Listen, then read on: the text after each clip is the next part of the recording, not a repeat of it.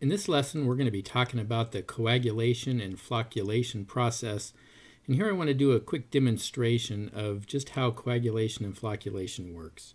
Well, as you can see, we have here negatively charged colloids in a jar that we might use for jar testing. Now, most of the particulate matter, or the non-settlable particulate matter in surface water, carry a negative charge with them.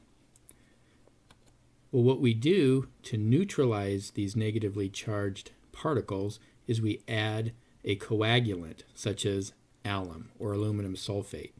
And when we add the positively charged coagulant, we end up neutralizing the negatively charged particles. And that coagulation takes place in about 1 to 2 seconds. Well, once the charges are neutralized, these particles can begin to flocculate together. And they start by forming what's called microfloc, and then as the coagulation process continues, they become macrofloc and become a size that can ultimately settle out. So by mixing these negatively charged particles, we can then get them to come together and then ultimately flock together.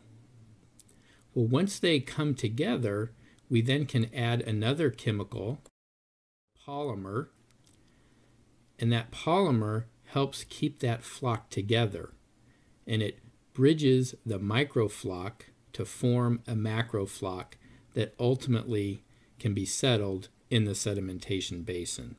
So the coagulation and flocculation process impacts the effectiveness of the sedimentation process, which we'll talk about in the next lecture.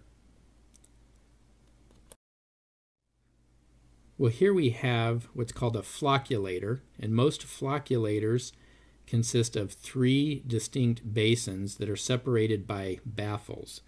And each flocculation chamber has a different mixing energy. And as you can see, in the stage 1 flocculation chamber, you have high mixing energy, where the particles are moving around very quickly.